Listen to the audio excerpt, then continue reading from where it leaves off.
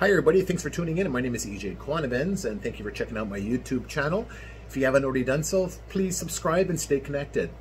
It's been a few weeks since I've done a video, so I thought I'd take an opportunity today to create a new one for you with respect to the teachings of hand drums. Now, I come from a territory otherwise known as Wabidanga, also known as White Sand, which happens to fall under the territory of the Robinson Superior 1850 Treaty Territory, approximately 21 hours northwest of Toronto, still in the province of Ontario. And so I can only speak to the teachings from my territory, which is of the Northern Woodland Anishinawbe people. However, there are many different interpretations and meanings and teachings of hand drums right across Turtle Island. And so, as I always mention in previous videos, people should always speak to their local elders and knowledge keepers to gain that insight and those teachings of the hand drum from the territory that they come from. And so I will speak about the hand drum as it relates to the people where I come from, and hopefully you'll have a little greater understanding as to what this all means with respect to the hand drum. Now, what I have in front of me are three items. One, we have a small little drumstick, and in the drumstick it has little stones in it made out of rawhide. Okay? The second item we have here is a rattle made out of rawhide with stones in this one as well, slightly bigger.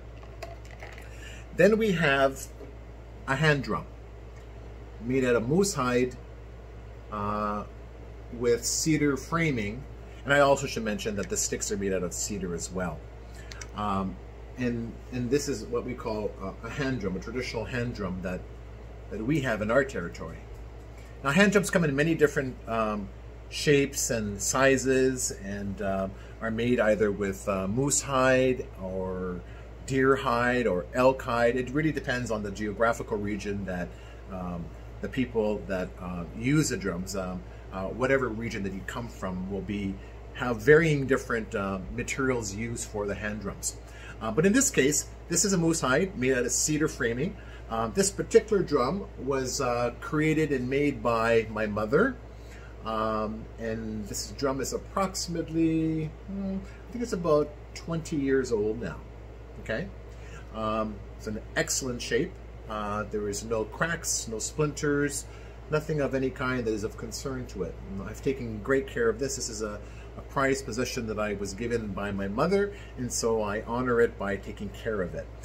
These two particular items here are items that are also equally in and around 20 years old as well. Again, the raw hides that are used to create the shaping of the rattles and the drumsticks, they haven't received any, they're not any splinters or cracks or anything like that. It's really about how you care for these items. But with respect to the hand drum and where it originates from and why it was created, is going to have varying different interpretations and teachings with it. With respect to the territory that I come from, the hand drum, the rattle, and the drumstick actually have originated from what we refer to as the little boy drum or the water drum. The water drum in our ceremonies is a very, very powerful item that is used by certain individuals that have certain songs that are used for it, and are used during certain times of the year with specific meaning and intent. The hand drum, or rather the water drum, is a very powerful drum. And I could speak about that particular drum at another time, but the purpose of this video is really about trying to explain how this particular drum and how it was, why it was created, or the history of the hand drum with respect to the Northern Woodland Anishinawbe people, that it actually came from the water drum. There's been an evolution of drums taking place. And in our territory, the water drum was then placed or evolved into a variation of that drum, otherwise known as the big drum. And when I refer to the big drum, it's a drum that is situated on 4 posts and it's usually off the ground. And that particular drum is used in social events like powwows and ceremonies and so on and so forth. But we have to be very mindful that in order to understand and appreciate that particular drum, we have to understand where that drum came from. And that drum came from the original drum of the water drum, right? And so as we move from water drum to our traditional drum to our hand drums, this is a variation of the original drum being the water drum, right? And so these two items here are to remind us of that various different evolution stages of the drum. And knowing that this rattle and this drumstick came from the hand drum.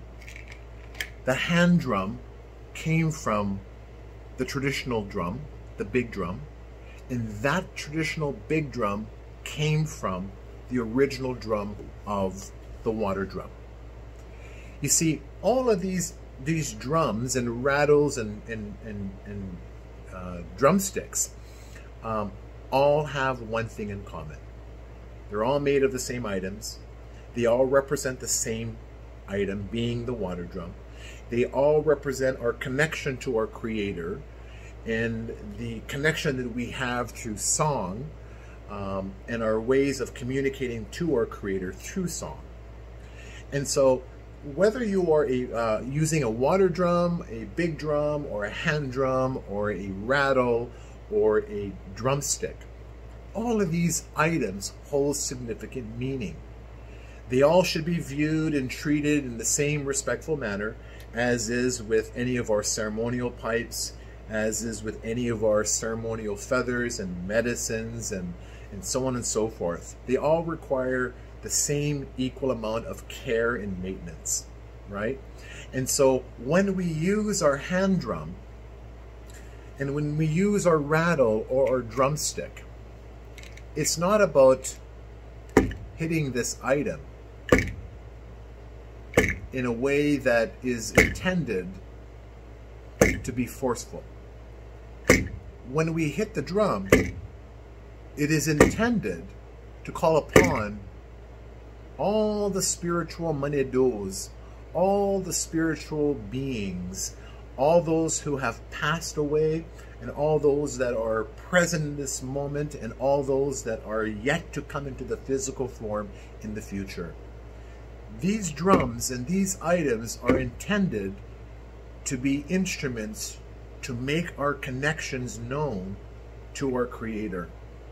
And it requires all of us the responsibility to know that these are not items that are to be played with. These are not items that are used or intended to be used in protests. And oftentimes we see that nowadays. We see a lot of our drums, our hand drums and our big drums used in protests. And songs are being sung. And I'm not saying that protests are not necessary, but sometimes some of our items in these protests should not be introduced in those types of environments. Because oftentimes there's a lot of aggression happening. There's a lot of energy that negative energy that really should not be around, or these items should not be subjected to that kind of negative energy. These are not what these items are intended for.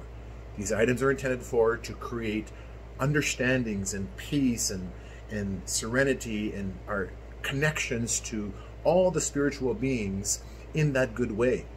And so when I see these in protests, for example, or in demonstrations, I oftentimes refer to the teachings that I received from the elders from our territory, and they oftentimes would say that these items have no place in those types of environments. You see, when we are in ceremonies, we are to be of clear mind. We are to be of a state of being that is peaceful, a harmonious place that is founded on kindness and love and respect. and most importantly, humility. And so when these items are used in these type of environments of protest or demonstrations, it goes against those original teachings that are founded in our territory of the Northern Woodland Anishinawbe people, that we're never to use these items in those types of environments, because it goes against those natural laws and those original teachings of peace and harmony and kindness and love and humility.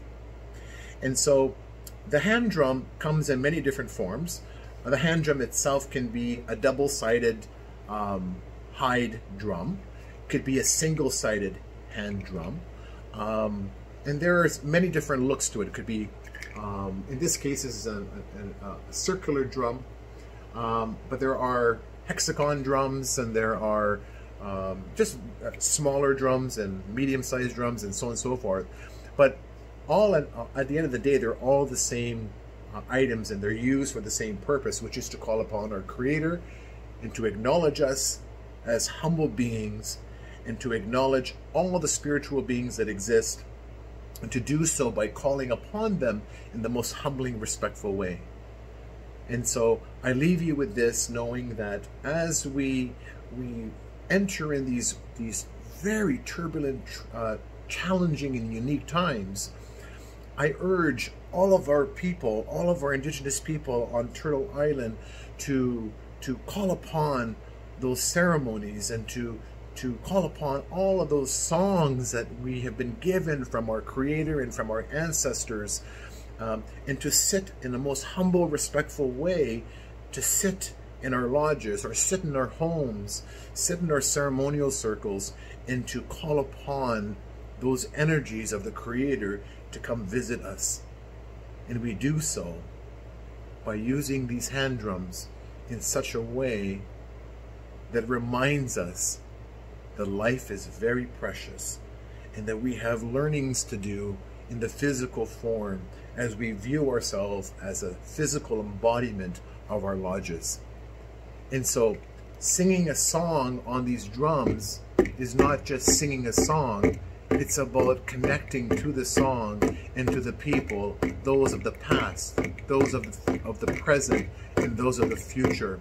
And to do so in the most humbling manner, and to be very mindful of how we interact with one another and how we interact with ourselves to these items that are very powerful items, and to know that this particular drum is a representation of the original drum, of the water drum. Saying that the drum itself and the beat of the drum reminds us when we were inside our mother's womb, hearing the original drum of our mother's heartbeat.